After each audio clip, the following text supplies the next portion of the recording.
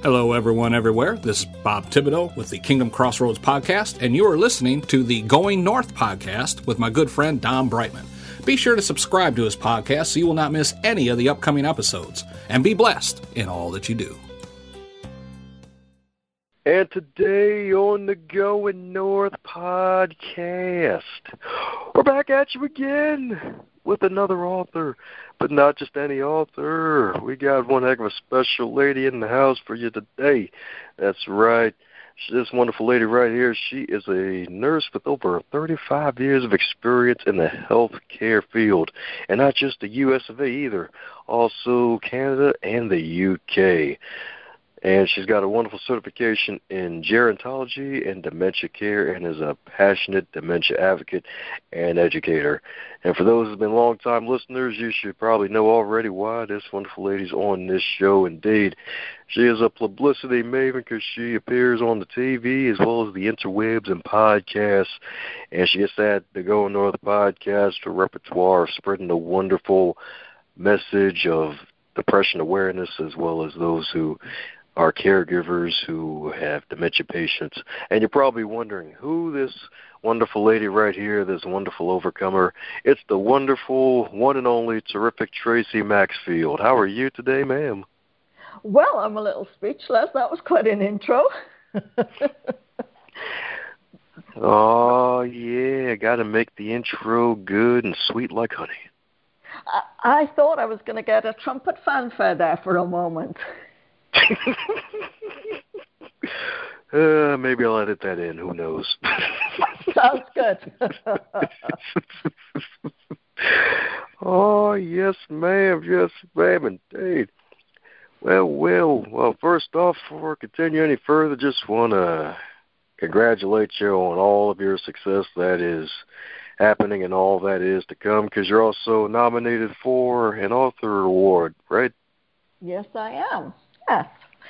That was a very unexpected but pleasant surprise. So, yeah, best author, nonfiction. That's right, baby. That's right. That's right. She's escaping the rabbit hole all the way to Valhalla, baby. Gonna get a shiny medal, put it on the book, maybe put it on the forehead, maybe wear a gold dress to boot with some boots. Absolutely. Picking out the gown already. Woo!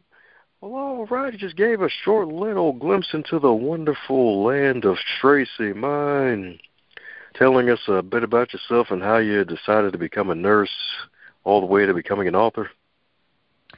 Okay. Are you ready? You'll probably need a drink. I got plenty of water, don't worry. That's good. So have I. Okay. So, born in Wales in the United Kingdom. Always wanted to be a nurse from the age of 2. Used to sit and bandage my teddies, put on slings, things like that. Unfortunately, grew into an extremely abusive childhood. My father was very emotionally and physically abusive, and so it was quite a challenge in childhood. But from the age of 5, watching a steady diet of TV, which included so many of the US shows, I decided that I also wanted to come to the United States. And that kind of kept me going, wanting to be a nurse, wanting to come to the United States when everything, all the horrors that were going on in my life, that kind of motivated me to keep going, you'll escape it one day. And then finally at age 19, I was able to leave home and did my nurse studies. And then after I completed that, I tried to get into the United States, but it's a little bit more complicated than I thought. But as Britain is part of the Commonwealth countries, and Canada is one of them, I was able to get a permit to actually come to Canada. I sat my Canadian nursing equivalency exams, and I've been here ever since. Arrived June 1987, so 31 and a half years ago. My passion has always been dementia. I worked in the very first dementia day centre in Wales. So that's, oh my goodness, 38 years ago. And that was an experiment to see if caregivers and families would benefit from having their loved one with dementia. In those days, it was called senile dementia, in for a day or even to stay overnight. And of course, we know it was very successful because they're very common now. So fast forward, living in Canada, continued to nurse, got married, did my degree, gerontology certification, dementia care practitioner certification. And then I was in a position at work where I was a team leader in a hospital, was subjected to endless bullying, intimidation, threats, harassment from a superior. Ended up having a massive nervous breakdown, which is acute depression. And in August 2015, and ultimately fell down the rabbit hole, because that's what I likened it to. Worst experience ever. Had 2 previous depressive attacks during my life, but nothing compared to this. Suicide attempts planned, took over 2 years. But with my psychologist's encouragement, he advised that I started a blog and literally open my heart, tell people how frustrated I was with the way they treated me, because there's so much stigma, and also to explain what exactly was going on in my head for them to get the down and dirty, if that's the best phrase to use. And so the blog was very well received, read by social workers, doctors, nurses, psychologists, who encouraged me to write a book. And so that's what I did. And in April last year, I released my first book, Escaping the Rabbit Hole, My Journey Through Depression.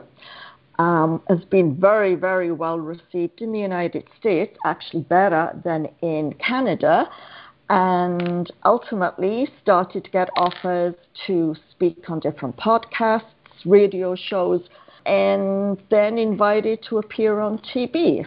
And so I've been on television in Seattle and in Washington State. I've now been asked to go to Kansas, return to Louisiana, this time to Baton Rouge, and I've also just a week ago been invited to present at Teach 2019 conference in Jacksonville, Florida. So here I am. Oh, here you are indeed. Here you are indeed. And glad you're still here on the planet. Glad you didn't take your life and now you get to share your light with the rest of us. Well, I mean, the purpose of the book is that I don't want anyone else to go through what I did and feel that they're alone. There's millions of us out there. We're all going through something very, very similar. And I want them to know they're not alone and there is hope.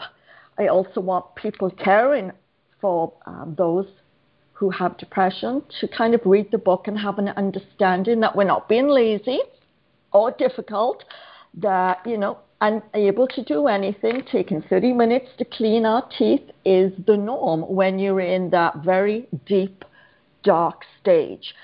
And the book resonated so much with teenagers because I also have lots of illustrations in there, and illustrations speak louder than words, and they were able to identify, and kind of it opened to dialogue with them when I was at their schools giving presentations. And so that's why I decided to focus my platform on bullying, mental illness, suicide in children and teenagers, not only because of the stigma, but because a lot of people actually don't think that they could possibly have a mental illness, and they actually do. And so I really wanted to focus and bring attention to that. So as a community, we can all understand and work together to support our kids, because, as you know, 16 teenagers are going to commit suicide today in the United States, and tomorrow there's going to be another 16, and the day after that. And for those that don't succeed, the new numbers, so a week ago the number was 2,439 attempt suicide daily in the United States. On Friday, that number changed to 3,041. That's every single day in the States. Kids right up to the age of 24 attempt suicide. And to me, that is scary and horrific, because we are going to lose a younger generation. We're going to lose our future teachers and scientists and doctors and nurses and policemen and TV show hosts and podcast show hosts. Like, we are going to lose people that have valuable gifts to share with us. And it has to stop. And so that is why I'm very passionate about that.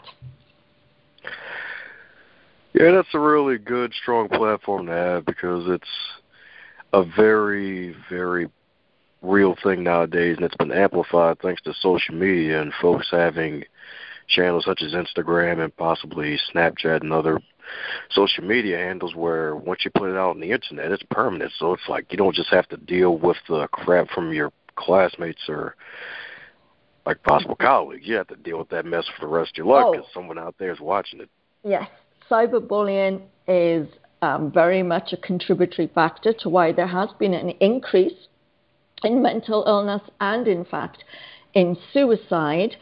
And, I mean, I don't think we can ever stop the extent of cyberbullying, because it'll require governments around the world. But I think if we can educate and empower our kids to deal with it and to know when to switch off and not respond, the better chance we have of saving them.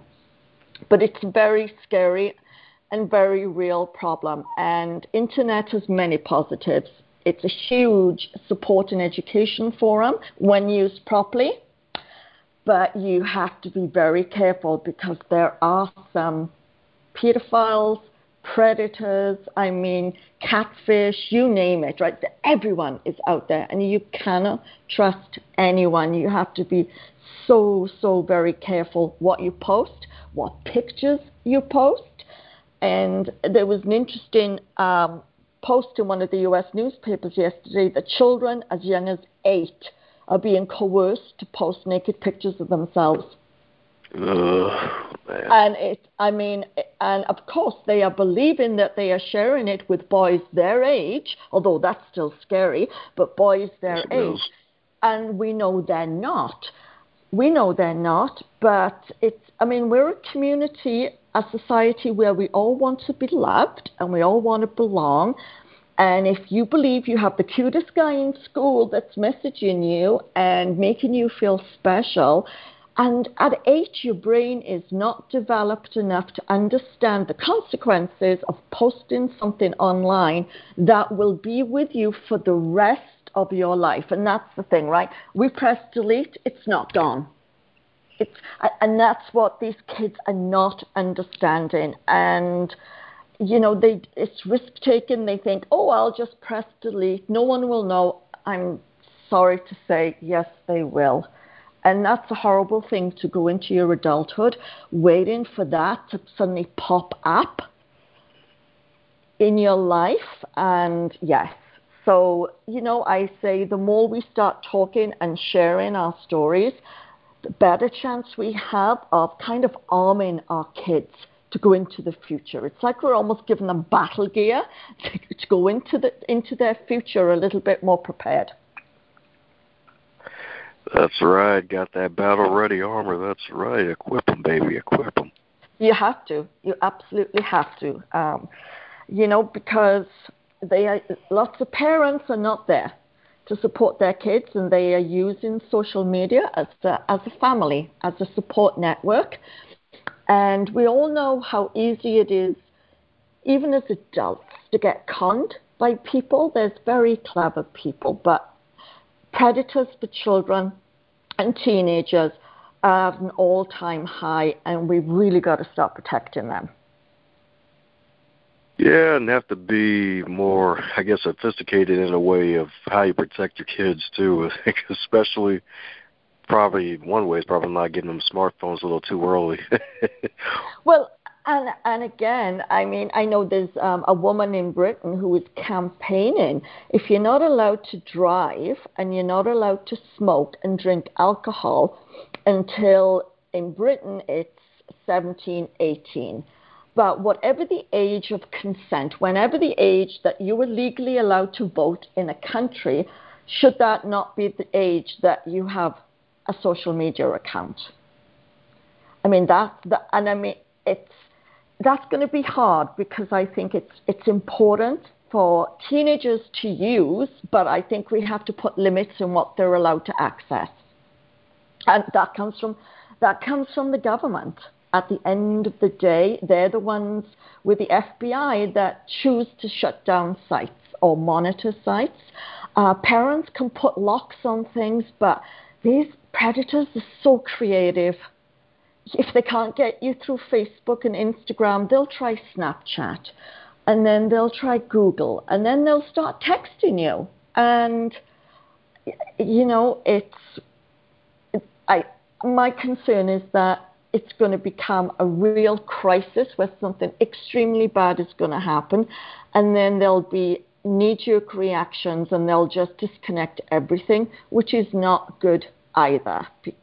I mean, the DSM, which is the psychiatric manual, has just included online video games and social media as an identifiable mental illness because it's an addiction.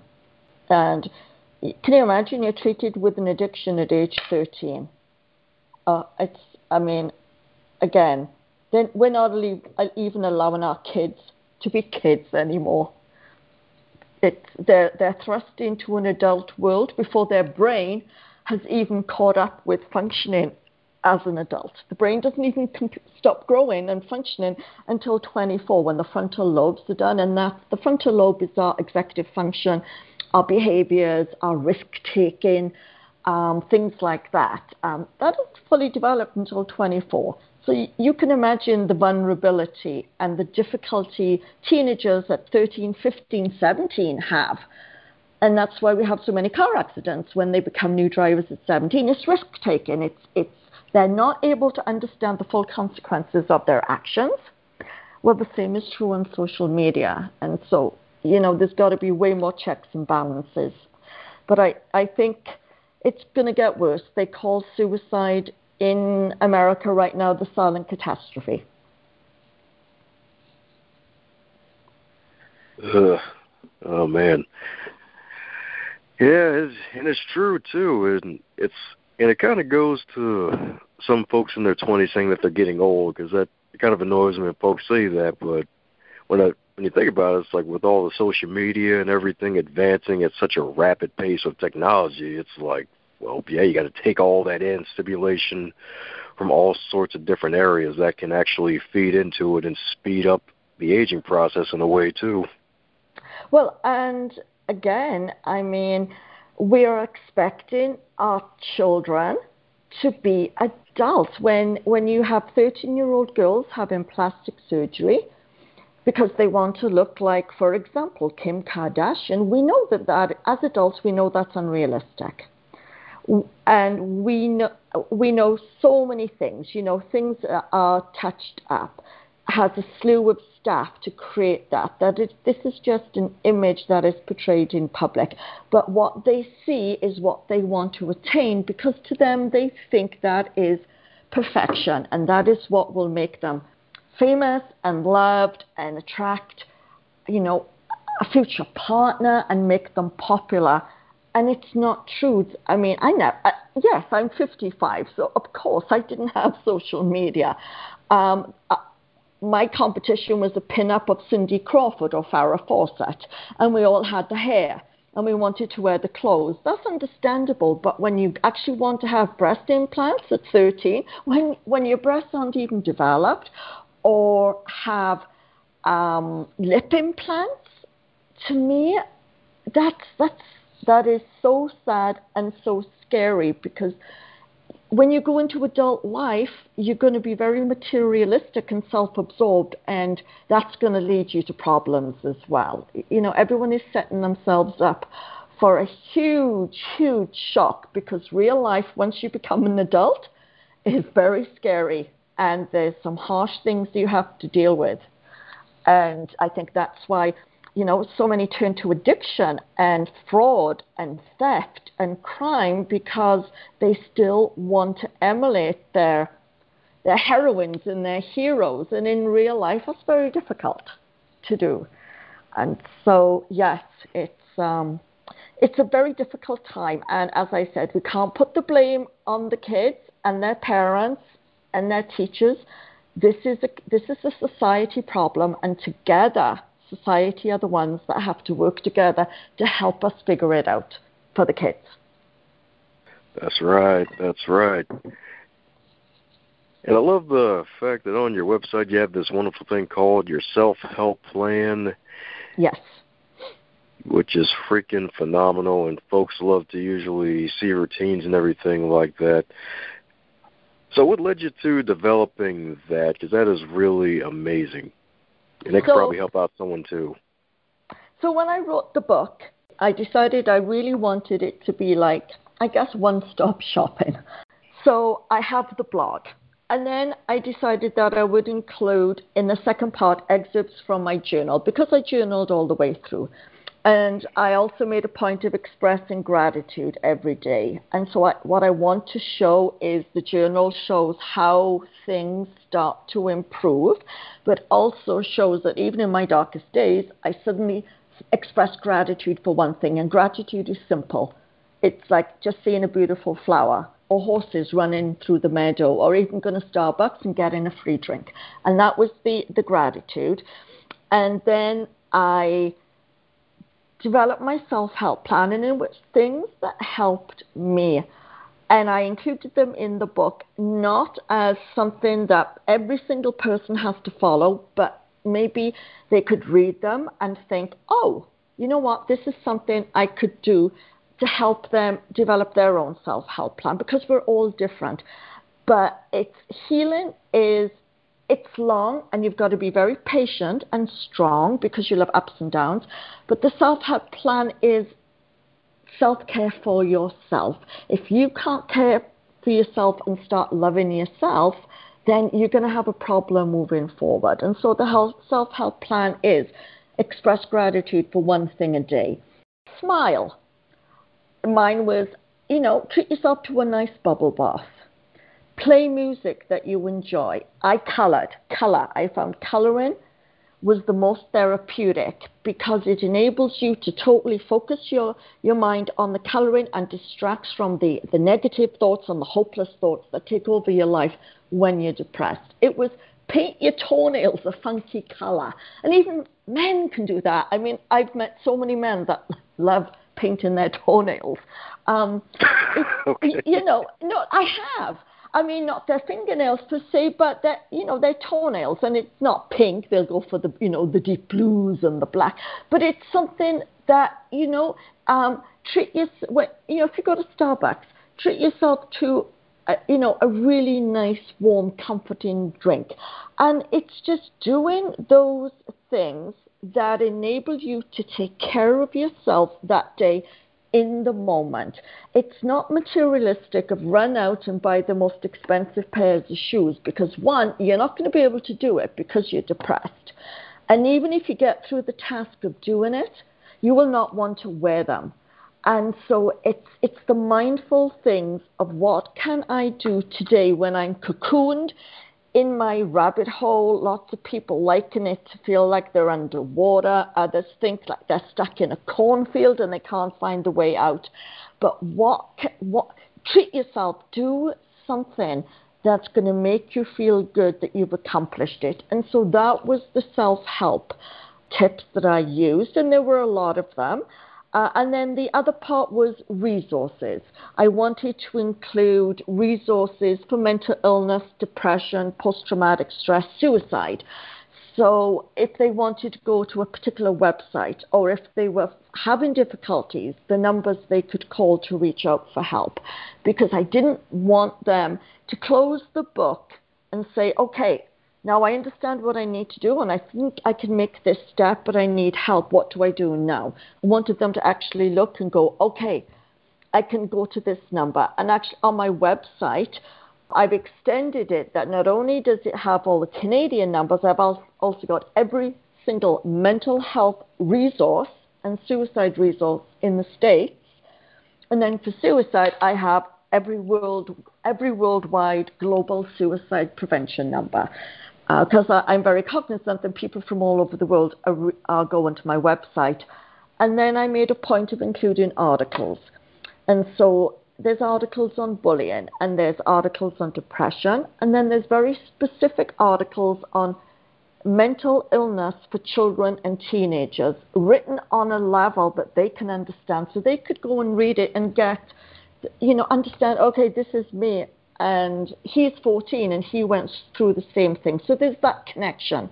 But it's also enabling the parents and family to go and read those articles, because it'll help them understand their child or their teenager more, and maybe adopt strategies that will help. To me, education is empowering. The more we know, the better chance we have of helping someone and helping ourselves to continue to move forward. And there's also my dementia articles. I wrote dementia articles for a year for an online news forum. And every month for the past 16 months, one Sunday a month, I appear on Caregivers with Hope, hosted by Peter Rosenberger in Nashville. And I've been on his live radio show every single month. And so I give advice on specific topics that will help the caregivers who are looking after a person with dementia. So there's a lot of articles in there. I wanted it to be very supportive and educational and empowering, not just, here's me, look at me, here's my book, buy it, goodbye. That wasn't the point. I'm on there, my bio, what I've done, the upcoming shows. You can link to other shows I've already done.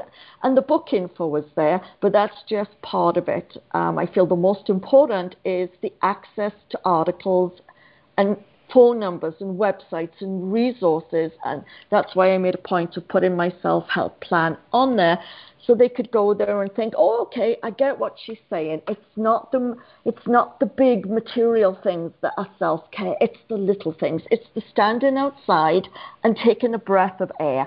It's the first snowfall. If you can't make a snow angel, just catch snowflakes on your tongue. You'd be surprised how that makes you feel. It really does. Feel sunlight on your face.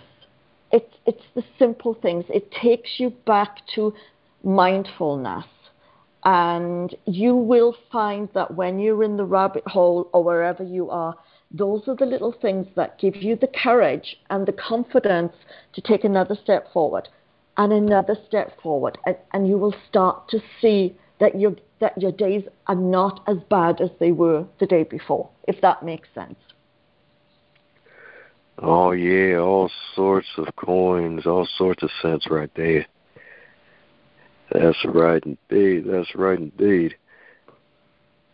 And also the fact that you mentioned watching some cartoons in there too. Yes. That probably taps into your inner child too. Yes, you have to laugh. And I mean, I'm a Brit, so I was able to laugh at myself and everything all the way through it, because that kept me going. But yes, I ordered Pinky and the Brain Anniversary Edition because I love them. And so I ordered them and I would watch them. And at the beginning, you're so inert, you can just about go, ha, ha, ha. And then as you get better, you're actually looking forward to watching them. And it just, as you know, humor is a great release. It just does something to your body. Exercise is so important. And I know that everyone's thinking, I can't possibly. I argued with myself. I dragged myself out on my bike. I cried riding my bike. There's a part in the bike where I was actually riding with snot coming all out of my nose, going all over my face. But it triggers the endorphins in the brain. So a little bit of exercise helps. And that endorphin rush helps you feel a little better. And so the self-care is that. It's exercise. It's take your medications. Go and see your doctor. Go and see your counselor. Those are the things that will help you become stronger and be the better person. And ultimately it's taking control back of your life. You feel when you have a depression or a mental illness, you've handed control to someone else. This is now taking back control of your life. And these are the tactics that start doing it. Reading up on depression and what can you do. And also it's making a routine for yourself. Writing down, today I'm going to do 5 things. And even if those 5 things take you all day, which they probably will, at the end of the day you can say, look at this. I brushed my hair. I made my bed. I cleaned my teeth. And yeah, I took a shower at 6 o'clock in the evening. But guess what? I did it. And it's those things. Because if you just become almost comatose in bed, that's it. You're going to lose yourself and in the darkness, and you will never get out. And so it really is, you have to ask yourself every day, do I want to live or do I want to die? And those were the questions I asked myself every day. And everyone wants to live. And so it's like, okay, Tracey, what do you have to do today to keep going? And it was, okay, first thing, get out of bed. Go and take your pills. Okay, now have your breakfast. Go and make your bed. I found making the bed and putting all my fancy throat pillows, being a woman, all that frou-frou stuff, but making the bed made me more reluctant to get back in and mess up the bed. And it's wash your hair, brush your hair. It's those little things, because for all those listening that are either depressed right now or have been there, they will know when I say that's the last thing you want to do. It took me 30 minutes to clean my teeth, because it's not just the mental and the emotional, it's the physical. You feel like you're encased in cement and you can hardly move or walk, and the pain is unbearable.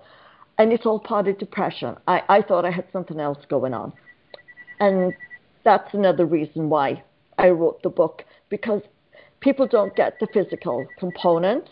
And so it was necessary to let them know that it's an entire body, mind illness, and everything has to heal in time. It's not just, it won't heal tomorrow and it won't heal in 3 months, but it will over time. Yeah, it's really true. And I think I was listening to, forgot which interview it was, one of your past interviews, where many folks have been told you, like, hey, you look really, really good. Like, how are you depressed? And then they don't actually look deep into your eyes and realize, hey, you're actually going through something. So has it gotten any better? Because it's been almost 4 years now. Has the cement somewhat been cracked a little? Has it been easier to move, per se, over the past few years? Yeah, so I would say, so August 2015, I fell down the rabbit hole. Towards the end of 2017, that's when I was preparing to publish the book. That's when I started to see the light at the coming, more sunlight in the rabbit hole, and I was able to find my way out. It took time, but I would be able to get out, and I would have longer good days than bad days. And the problem with depression is you will go into a remission. So I classify that I'm in what they call a remission or the chronic stage. I still have to take my antidepressants, but it's a slightly lower dose. I still see my doctor, but I don't go as often. It's now like 3 to 4 monthly visits. I still see my psychologist every month unless I'm struggling, and then it's a little bit more often. Yes, I get days where I am so bad that it's like I wake up and I'm like, who came by in the night and put on the cement shoulder pads and boots again? But because I know I can have good days and I know I've escaped the rabbit hole, I have a chapter and it's called It's Okay to Not Be Okay All the Time. And so I kind of just tell myself, okay, Tracey, this is just one of those days. Tomorrow will be better. So just go back to your routine. Go back to your routine. Keep going. Go to Starbucks. Do your crossword, and come home and journal and express gratitude and just keep moving forward. And then tomorrow you get up and it's better. And so that's what I want to make clear. You will still have bad days, but you came this far. And so what I say is, when I look back to how far I've come, I'm still absolutely amazed I'm here, because the suicide was so close. It was a 10-second whisper in my ear that told me to run every single time. And it was for a reason, and it's what I'm doing right now. And so, yes, to anyone listening, it will get better. I'm living proof, and I did it on my own. Like, I had no partner, no pets, no family, no support system. I did it on my own. I had no choice. I had to get myself to the doctor. I had to get up to take my pills. I had to go grocery shopping. And so if I can do it, anyone can. But just be patient with yourself. We become our own worst enemies, because we like to have a timetable. I would go to my psychologist 2 years in and say, can you just give me a date when I'm going to be fine? And he would laugh and say, Tracey, we go through this every time. Your brain is so, he says, mortally wounded and fractured was how he described it. And it's going to take so long for those wounds to heal. But you're getting better, and you can see that. And so compared to last year, how far you've come. Can you imagine how far you will come in a year's time? And that's what keeps propelling you forward, because ultimately, we all want to live. We don't want to die. The reason why we want to die is because we want to get rid of the pain.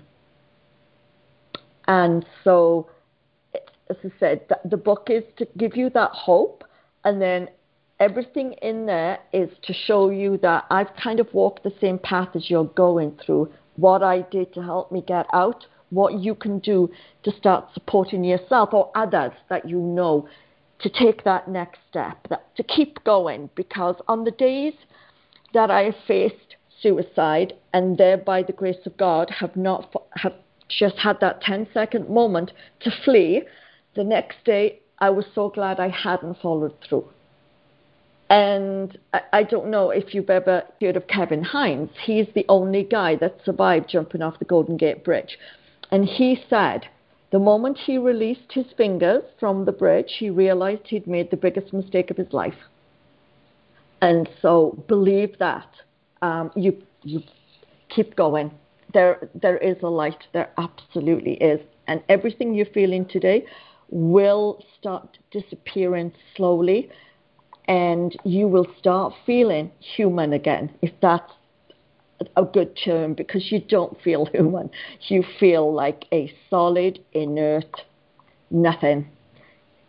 You will be a daughter, a wife, a girlfriend, a boyfriend, a friend, whatever gender. You will reclaim that again. You really will, and you will be so much stronger and so much better for it.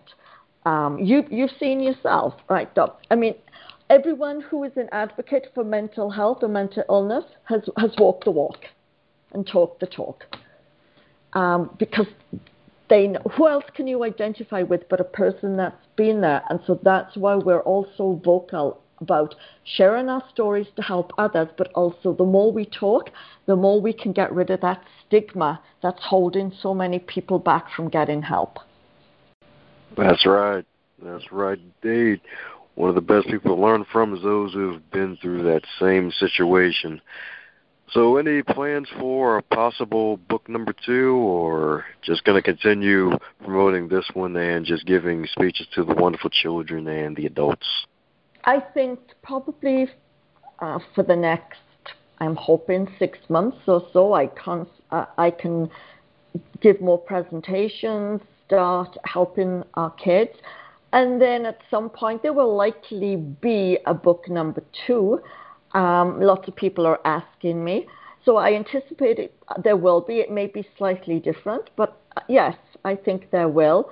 But for now, it's just really focused on getting the message out, and let's get people to start opening their eyes and their ears and listening to their kids, listening to what they are saying to them or not saying to them, and reaching out and being there for them, so we we don't have to put them through the bullying and going through a depression or an anxiety without support, and ultimately making that fateful decision. We don't want them to get to that point.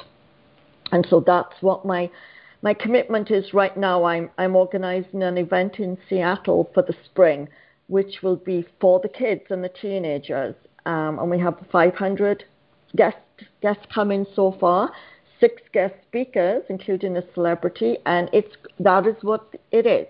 It is all about mental illness and suicide, and what can we do as a community, everyone, youth leaders, churches, business people, parents, families, friends, teachers, schools, counselors, what can we do together to start supporting our kids so they don't decide to take a loaded shotgun or drive their car off a cliff because they can't take the pain?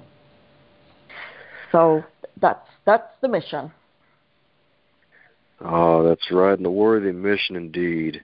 So, and speaking of youth, if you were to wake up tomorrow and you were 25 again in the current year, and you get to keep all of your knowledge and experience, what would be the first thing you do based off the wisdom that you've gained? What would I do? Don't sweat the small stuff, and do never allow people to take your power. Stand tall in your own power and your values.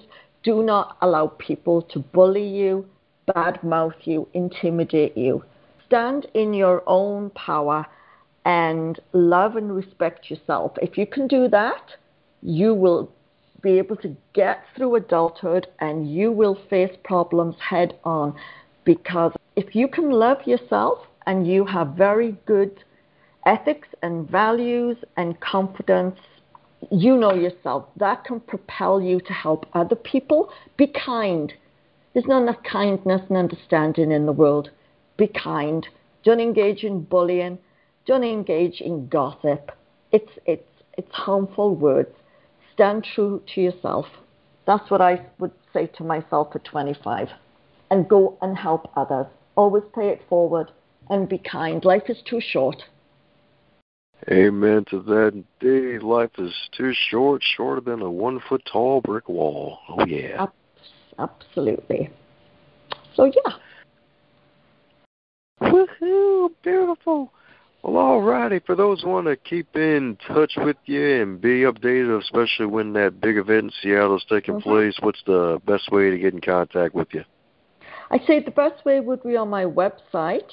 All the information will be there, and it also will connect to all the different social media links I'm on, because I'm on Facebook and Instagram and Twitter and Pinterest and LinkedIn.